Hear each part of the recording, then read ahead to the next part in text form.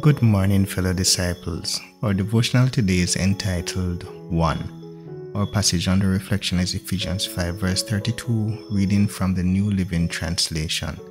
This is a great mystery, but it's an illustration of the way Christ and the church are one. In Ephesians, Paul tells us to live pure lives like Christ did, to live by the Holy Spirit's power, and to live united with Christ like a husband and wife.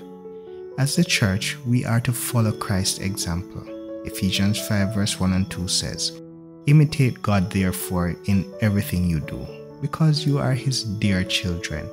Live a life filled with love, following the example of Christ.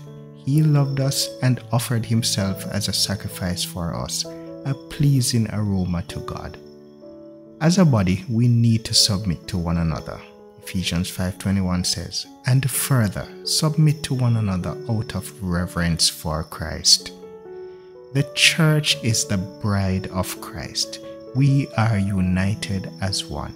With Christ as our example, we also must live just as He did. Our lives must be pure, pleasing to God, and be led by the Holy Spirit. Our life as His church must be of oneness with Him.